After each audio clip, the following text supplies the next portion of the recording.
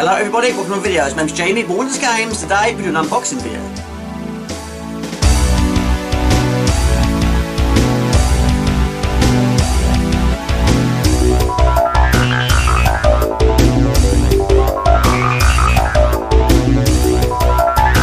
Now I bought this 3 weeks ago. This contains a Monster Joystick, but this time for the CD32.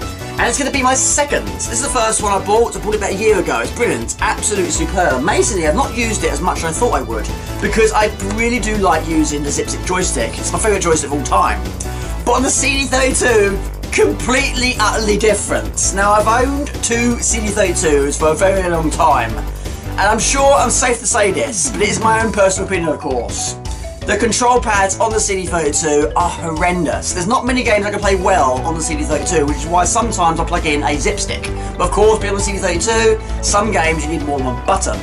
And that's where this big bad boy comes in. Unlike the other joystick, we've also got to put it together, but of course it's going to take a little bit more time, it's a lot more buttons. So I'm going to set it up now, and I'm going to fire up some games and see how it plays with a CD32. Anyway.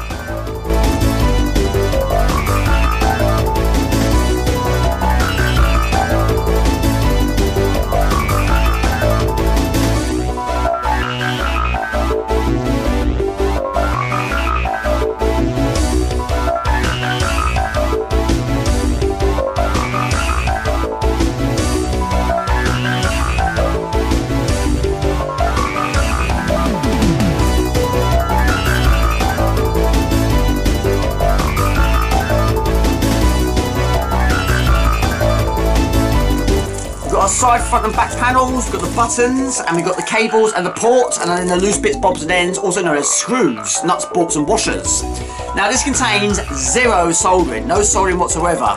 Now I believe the only tools you need is a screwdriver, a spanner or adjustable spanner, and maybe even a pair of pliers, and that is it. But anyway, like these other joysticks, this can be mounted on the left or the right side, whatever the case may be. But anyway, Jamie, let's chit chat, let's get cracking.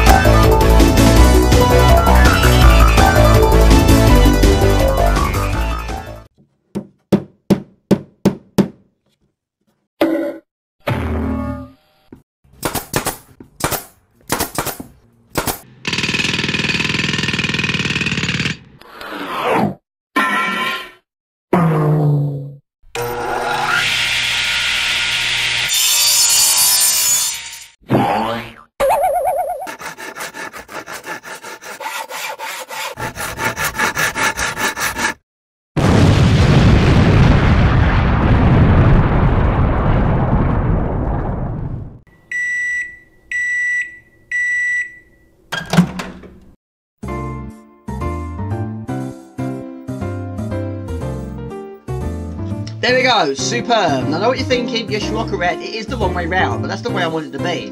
So anyway, let's try some games out. There we go, Amiga CD32, still looks absolutely tremendous, sounds great too. Let's try out a few games at random and see how this joystick performs.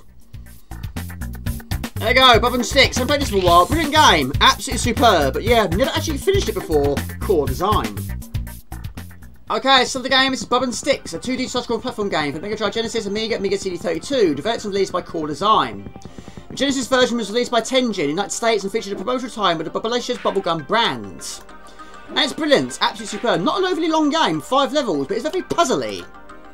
The player controls Bubba, a redneck character who is accompanied by a sentient stick named Sticks. Sticks can be used in various ways to help Bubba defeat enemies and get past difficult obstacles. For instance, sticks can be thrust into a hole inside of the wall to allow Bubba to climb up higher. They can throw it in the air and also swing away like a swing in a baseball bat. It's brilliant. But yeah, level 3 is the furthest I've got. This is level 1. Here you'll find Bubba and Sticks stuck in the depths of an alien forest. Pay attention to the vegetation unless it bites. Watch out for Waldo, he's certain to appear. Waldo is the main villain in this game. There you go, brilliant. Now, the game's protagonist started out as a long-necked alien that went through several alterations until developers settled on Bubba. And can also bounce, so you have an energy bar. But yeah, never finished it. One day I would love to finish this game. But anyway, you can throw your stick in the air as well, which is great because some enemies are airborne. And you also use it on rocks. And this game has music and sound effects together, and this CD32 version does have additional music to the original version. Now, this is not really testing the full potential of this Monster Joystick, because this joystick has 7 buttons, but it's given me the opportunity to try it out as a 2-button joystick. And it's performing very, very well. But over the course of this video, we'll try out more games that need more buttons. So we'll twist it to the limit for this one. There you go. Now you can either hit up close, or do it from a distance. And sometimes you have to, in this case, stop an argument. Throw a stick to stop an argument. In the old days, that caused quite an issue. Get too close and they'll stop. And when they stop, you can't throw it. We can, but they won't capture it. Okay, walk off to the edge. Now don't die if you fall from a great big height. But you do die, believe it or not, you take 6 hits. And that Waldo character will appear throughout the game. And sometimes he's unavoidable. And at the end of this level, he is unavoidable. You have to take damage at the end of this level. Right. Now, I love this level. It's brilliant. I love the look of it. I love all the eyes that are looking at you when you're not looking at them. And when you turn around, they close. It's a really, really nice touch to this game. Some trees do walk, and some you do need very much so, including this one. So you need help with a trunk and also a stick. There you go. Hit that. Great sound effects. Right, so jump on the boulder. And then we have something to jump onto. But now we have to hit it again. In the old days, again, I didn't know you could do that. So I was always jumping onto a spike. Unless you time it very, very well with a jump. Alright, enemy in the air. Throwing what seem to be Coke cans. Hit him and explodes. Right, I believe this is the end of the level. It's not a long level, but you have to take damage here. There you go, that takes you to the next level. But anyway, superb game, Bubble Sticks. There you go, next on the list, how about a little bit of all-terrain racer? Again, own it as a box. Let's see how this joystick performs with a racing game. Okay, this is all-terrain racer. I've played it for years. Great game by Team 17. Now this game I bought in the old days. Bought it from the HMV. But this is the battle mode. But again, it's not really, you know, testing out the full use of this joystick. This joystick has 6 buttons and 1 start button. This game, all you need is 1 button. And they can fire missiles and homing missiles, but it's done by pressing up. It's a brilliant game. Great to go back to it from time to time, but yeah, it's difficult. Now this one is done on the point system. Now the default setting is first to 20 points, but actually decreased it from 20 to 10. Now you earn points by finishing the lap in first place. You earn a single point. Picking up a star gives you a point. And also, the most likely, or most well known, should we say, is getting 1 screen ahead of the opponent. Every time you do, the opponent is then brought back in play, but the person winning that point gets another point. And I've reduced it from 20 to 10, so first to 10 wins the race.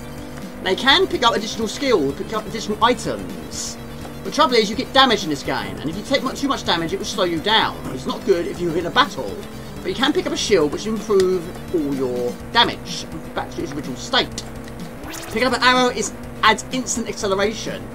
Also improve your grip and your speed by picking up a G or an S. Acceleration is A. Also reverse the player's control, you want to feel mean, and also you can also lay mines. At the moment I've got 6, and the computer has got 6. Don't slide on the all stick, don't go into water, it will slow you down. There's also a magnet which attracts the 2 players together, so it's good if you're far behind. Anyway, 7-6. Really bad football score. Anyway, so much advertisement in this game of other Team 17 games, including Body Blows, Quack, Project X, Super Frog, and even Arcade Pool. I think I've got all box versions of all those games apart from Arcade Pool. Right, we picked up some good icons there. It means we can be a lot more faster, better. Go. I bet again, this is performing really, really well, this joystick. But we need to try a few more games out where we need more buttons. There you go, I'm happy with that. There we go, tremendous game. Why not? A little bit of IK Plus.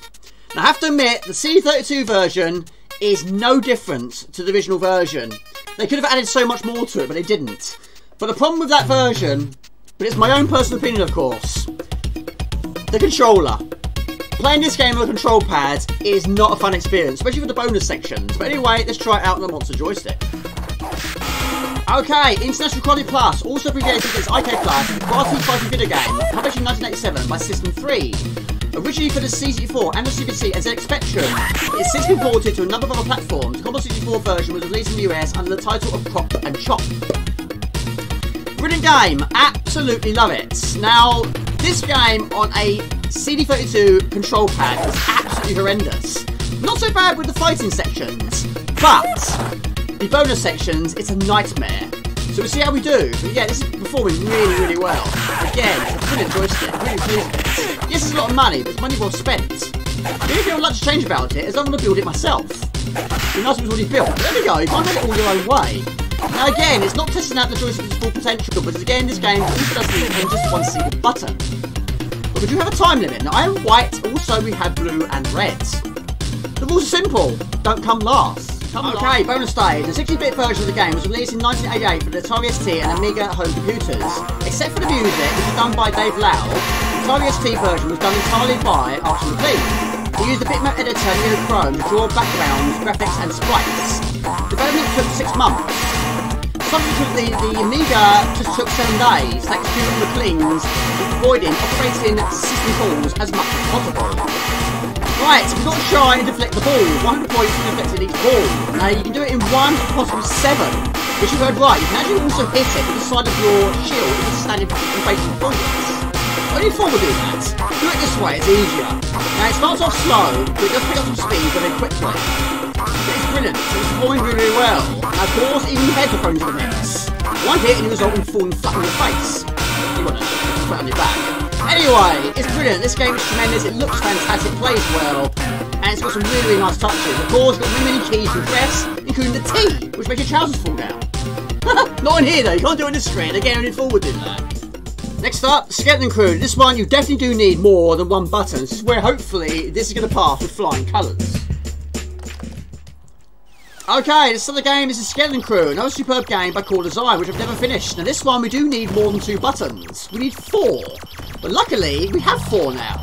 And this is so much more comfortable. It really is. A lot better than playing on a control pad. Now we need 4 buttons. You press the red button to rotate your waist clockwise. Blue rotates your waist anti-clockwise. Now if you press blue and red down together, you'll lock your waist in one direction and you can keep it there. You keep moving around and you stay far in that direction. It's a really, really nice thing for this game. And it's so much more comfortable with this joystick. It's brilliant. Now there's 3 characters in this game. We get rib, joint, and spine. Now I'm playing as Spine, who is the leader of the Skeleton Crew, and the oldest too. Now I love the way it looks, I love the way it plays. But on a 2-button joystick it's going to be so... I don't think it's possible on a 2-button joystick. I'm not sure, I've never actually tried. I've only played this on the CD32 before. But anyway, in the times I've played this game, I haven't got overly far. Not many boss battles. In fact, the first one is here. It doesn't appear very early on in the game. And what we're going to try and do is lock your bullets in the forward direction by pressing 2 buttons down at the same time. And keep it there, whenever you can. Now you've got to try and shoot it in both of these ear holes. Once one of them has been shot off, it will start to smoke. And then you move over to the side, but keep shooting forwards. And he shoots from his eyeballs, but also he shoots from his chin. And getting hit by that is definitely going to be a deadly experience for Spine. Now when you're rotating clockwise or anti-clockwise, it's almost like their waist is not joined to their torso. But anyway, one ear hole has been shot off. We've got to focus on the other one now. There we go, Boom Power is smoking. Now you press the green button to do a very, very short jump. It's not a big jump at all, but you do need it from time to time. And then you press yellow to switch between weapons. You have 2 weapons. Whether you get more than that, I'm not sure. I've never seen more than 2. But one of them is like a blaster. This is what I tend to use the most. But you also do get a bomb, which is brilliant, especially if there's a lot of enemies nearby. And a lot of times there are, because enemies will keep on respawning. Now you can pick up additional items, but some of them you have to break open from these, some sort of capsule, to blast your way through. But you don't want to be standing around for too long. We do have an energy bar and we have 3 lives. Now you don't get many lives in this game. I don't think you can find many, but I'm sure there are some from time to time. But levels can be quite long, but they are definitely challenging. But yeah, keep moving around. And once you've locked it in one direction, you can move around in any direction and keep firing. It's basically an isometric inspection. There's not many games like this which I can do. There are some very, very difficult ones out there, but these bombs are brilliant when you want to try and shoot something like that, which will deactivate a laser, allowing you to progress further on. Anyway, that will do. Otherwise, you can't progress through here. So, but yeah, the other characters, Wib is the only female in this game, and Joint is the slowest character, but he does have the best weapon. Right, okay, the exit is just nearby. However, energy is rather bad, I have to admit. You need to jump. We'll blast our way through. I love the music, it's superb. Right, jump, jump. With the right weapon for the job. Let's blast our way through. There you go, just make an entrance. There you go, boom, pow. That's for that. Brilliant. Performing really, really well. Kick it. There you go. Tremendous game, Lost Vikings. Love this game. Do you have it on the Amiga as well? Now this one, you do need a fully functioning keyboard. And of course, the Amigas do have a fully functioning keyboard. Now I do have a keyboard for the CD32, but I'm not going to be using it today. We're going to be using this. Now it's going to take us some getting used to, because this game has a lot of control. Hopefully we've got more than enough buttons to get the job done. But anyway, let's see how we do Lost Vikings. Okay, so the game is Lost Vikings, a puzzle platform video game developed by Silicon and Synapse, now Blizzard Entertainment, and published by Interplay. It was originally released for the SNES in 1993, then subsequently released for the Amiga, Amiga CD32, MS-DOS, and Sega Mega Drive Genesis. The Sega Mega Drive Genesis version contains 5 stages not present in the other versions of the game, and can also be played up to 3 players simultaneously. Blizzard re-released the game for the Game Boy Advance in 2003, and in 2014 the game was added to the Battle.net as a free download emulated through DOSBox. There we go, not too shabby at all. What are we doing here? I don't know. Will you guys just shut up and follow me? There you go. Okay, level 2. I have to admit this is performing really, really well with this joystick. It's so much easier. Right, 3 Vikings, Eric the Swift, Balog the Fierce, and Olaf the Stout get kidnapped by the Tomato, Emperor of the alien Contronian Empire of the Intergalactic Zoo. They are able to escape the ship, but get lost in various periods of time. They must traverse various bizarre locations and eventually confront and defeat the Tomato to find their way home. Right, press the button. Of course, each Viking has their own skills. They can pick up items and you also give items to other Vikings. Now this one is the Fierce. Now he is fierce because he's loaded arms to the teeth with a bow and arrow and also a sword. Now this one is Eric. Now Eric can run very fast and also is the only one who can jump. But he can also break walls with his helmet. Yes, he can. Run at a distance and he can break it with his hat. Right, now this one is the Olaf the Stout. Now you don't need to sharp his knife in the drawer. We know what his skill is. He can block. A bit like a blocker in Lemmings. Not only can he block, he can also glide, because then these Vikings can't fall from great big distances, it's going to hurt them. But you can replenish your energy with fruit, because each Viking has 3 hits. Take one more and they die, and you've got to get all of them to the exit. Right, we need to switch to the Fierce. We need his arrows. Press blue to fire an arrow. You can press buttons at a distance. Right, now because he's got the bombs, we're going to take him over to this computer. We're going to blow it up with our bombs. Press that one, drop it on it, and move out of the way. And that'll deactivate all the lasers, which is great because it's exactly what we need to do. So put them all onto the pad at once and press up or down to go up or down, whatever the case may be. Now we're going to need the shield. Luckily there is a Viking that has a shield. He can block any bullets with his shield, but he cannot attack with it. But there we go. Now press this button with the green and activate it and it'll start gliding through the air. How happy he is. Now the screen will eventually go back to its normal colour. But there we go, enemies will not penetrate through that shield, but it will stay there and keep it at bay. Now we need the Fierce. There we go. They can either attack with his bow and arrows or attack with a sword. Sword is short range, of course it is. Bow and arrow is long range. Right, we're going to do long range, it's safer. There we go. Right, the third and final, we'll get him to the destination. But yes, he is good because he can jump. And can jump at a very, very big distance. And he can run at very, very fast speeds. Right, okay, so again, we need the shield guy. Superb. Now, of course, there was a sequel to this game, but I've never actually played it. So we need to block the bullets. There we go. And this is the case, I get it all there safely. 3 hits it can take. Right, we need your shield again, but first, let's get this one safe and out of the dangers. At the moment, there's plenty of dangers around, but we have the right Viking for the job. There you go. He's picking his nose, but there we go, we need your shield once again. There you go, move and pow. Switch and move over. Get them all to the exit at the same time. Again, we're going to need your shield nearby, mate. So get them all safely and then move on again. But yes, brilliant game. I haven't got overly far, I have to admit, but it is a really good game. But there we go. This joystick is performing so well. It really is so much easier than using the keyboard. There you go, brilliant. On we go. We need the Fierce one again. There you go. Now, these enemies cannot climb ladders. There you go. But I can shoot with an arrow. There you go. There's one down. 2 to go. Press the button. Make sure you do it in the right order. You'll be shot in the back. You need a shield to prevent your enemies from getting shot in the front or the back, whatever the case may be. So, on we go. Be quick about it. There you go. This joystick is really, really good. Money well spent. There you go. Stick close and you will lead the way. There we go. Another superb game. This one I have completed many, many times. Super Stardust. Bought it from HMV in the old days. Again, not easy to play on a controller, but I have done it on this one. But on this game, I always configure the joypads. So it's a great way to assign the way you want it to be. And this is what I tend to do. Red for fire, up for thrust. I do blue for shield, left for left, right for light, green for selector, play for pause, and break is yellow. And that's a good way of finding out if you've lined all the connectors to the right buttons correctly. There we go. Okay, final game of this video. This is Super Stardust, a 1904 game developed by Bloodhouse, published for the Amiga AGA, as well as the Amiga CD32 by Team 17. The game was ranked the 26th best game of all time by Amiga Power.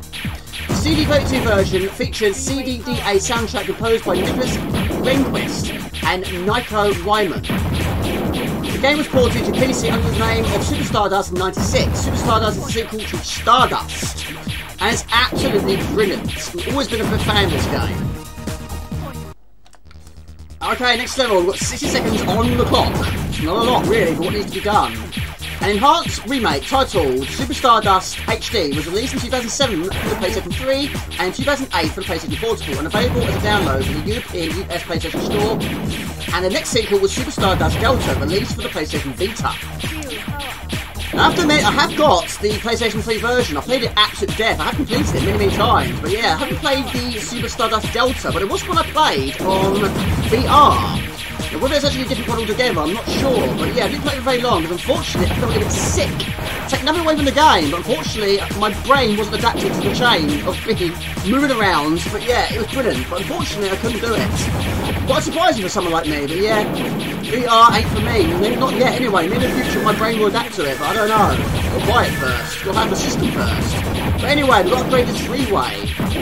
Now, the three-way is good, but it's very, very short range. But you can get another weapon called a bouncer, which is so much better. The bullets go so much further. They go to full length of the screen.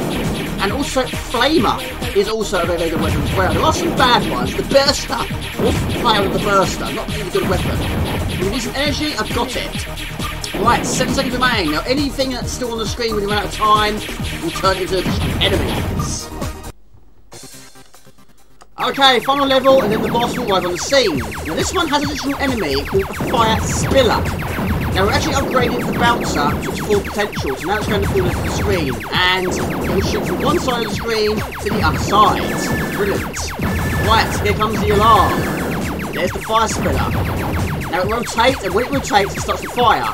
Now, this joystick is absolutely superb. Now, I'm sure I'm not alone, but I might be, I don't know, but the controllers on the CD32 are not the greatest. The first one I actually quite liked, until the point when it started to play up. Now, inside the traditional pad are 4 plastic clips. But over the course of time, it's happened to me a few times in the past. They will snap. If one snaps, yeah, you should be okay. 2, 3, you're risking it for a biscuit. But once all 4 of them snap, it's going to be no good to you. Now, I have fixed it before, but once it gets to that point, then the directional pad will start to rotate. It's no good. Now, I do have the other one, the Competition Pro. It's good, it's definitely better, but it's far too flimsy. But I'm not a fan of these pads, but this is a brilliant alternative. Yes, it's a lot of money, but it's worth every penny.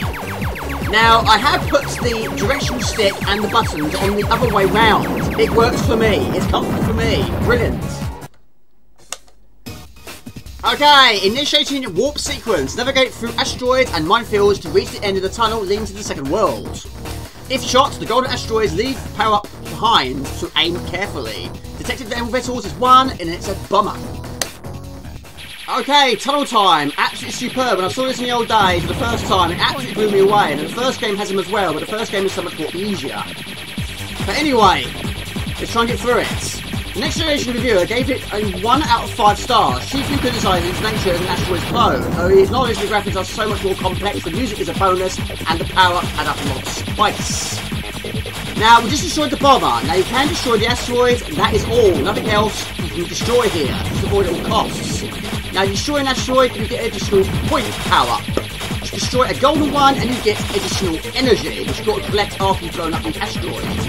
But anyway, at the top right corner of the screen, we have a time, which basically just lasts that time. Now, you don't have a shield here, just energy. Now, if you do take a hit, you will take damage. But if he hits you absolutely 100% head on, it's really an instant kill. All your energy will drain in one slam. So, just keep moving around. There we go, give him pow. Absolutely brilliant. Cue the fireworks display. Congratulations, tunnel sequence of rock destroyed, total score. Brilliant. Okay, final thoughts, Jamie. Do you like this joystick? Yes, I do, I really do. However, there's one thing I want to change. Yes, I'm doing it already, but only one. It's not all bad though, but it's my own personal opinion. If you're going to spend this sort of money, and it wasn't cheap, but it's money well spent, it'd be nice to get it arrive fully built. But if it did arrive fully built, I wouldn't have to change it anyway, because I want that to be there and those to be there. I know what you're thinking it right now, and you are absolutely correct. That's the way it should be. But we've got to try and make it easy for ourselves and comfortable for ourselves. And for me, it'd be more comfortable the other way round. This is the Zip joystick. I've used it absolutely loads. I've got about 5 of them in my collection. And I control the stick with the right and the button with my left. So that's what I wanted for this. So yes, if you want it the right way round, then do it. It's comfortable for you. This is comfortable for me. Also, there's been a few times where some of these buttons were pressed, even though I didn't actually press it. So some of them are very sensitive. The start button, yeah, can be a bit of an issue, but it's not all bad. And also, yes, it is big, it's bulky, and sometimes it is quite sharp, but it's got to take some getting used to. These 2 buttons here on the CD32 pads are normally there and there. But can you imagine if they were there using this great big massive thing? It'd be a nightmare. So it takes some getting used to. But it's only minor things. But anyway, it's brilliant. I absolutely love it. But yeah, if you want to use it correctly, then do it correctly. It would be simple to do it correctly. But if you want to make it comfortable with yourself, then do it that way. But anyway, it's my own personal opinion, of course. But Jamie, you're talking too much. But anyway, it's Jamie from Monster Games. Please like, copy, share. Please subscribe to my channel, Facebook fan page, visit my Twitch. Please type in Monster Games. You find it fairly easy. Please remember to use the bell icon and notify you visit. Look what I did. Not in these sort of videos, eventually one person cheats, have a big bacon, and live streams and a Friday night you can turn on it top. If you understood that, you're brilliant. But anyway, until next time, take it easy. Ciao, bye, see ya. There we go. Brilliant. Unfortunately, green screen has eliminated one of the buttons. Right, for Mega Drive, Genesis, and Amiga and CD32, developed by and released by Mega Drive, Genesis, Amiga and Amiga CD2. Jamie. This one doesn't have an escape key for some reason. I don't think it does. Amazingly, I've got 6 buttons plus the start button on the side. When I make a mistake, none of these quits the game. I don't think this game has a quit option. So you either kill yourself 3 times or reset the computer. Game. But yeah, it's brilliant. Now this isn't really tasting out to this. Oh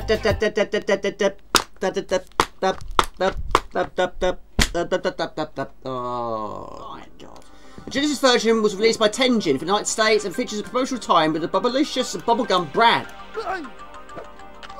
Yay! Do you know what? Right, I've plugged in my keyboards. Now, every time I make a mistake, I didn't know how to quit, because I don't think you can do it on this controller. Right, bliss. Alien Forest. Pay attention to the vegetation, unless it bites. But watch out for the Waldo. He's certainly...